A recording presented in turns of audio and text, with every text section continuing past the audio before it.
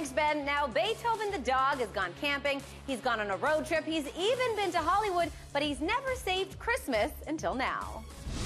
Hey, etalk, I'm Munro and welcome to the set of Beethoven's Christmas Adventure. Come on. Action! In the latest installment of the Beethoven series, the famed Pooch is out to save Christmas, but what he couldn't do, save his castmates from the Winnipeg cold. It's cold, man.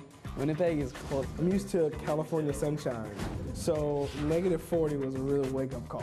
When we got here, it was like -5, and people were talking about how warm it was. And I'm kind of like, warm. There's a minus in front of that number, so already there's a problem. I had my first -40 centigrade day, and the interesting scientific fact is that -40 centigrade is equal to -40 Fahrenheit, which I didn't know before.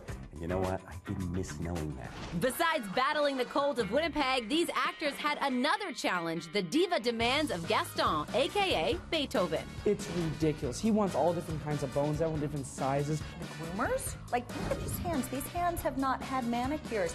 Daily pedicures.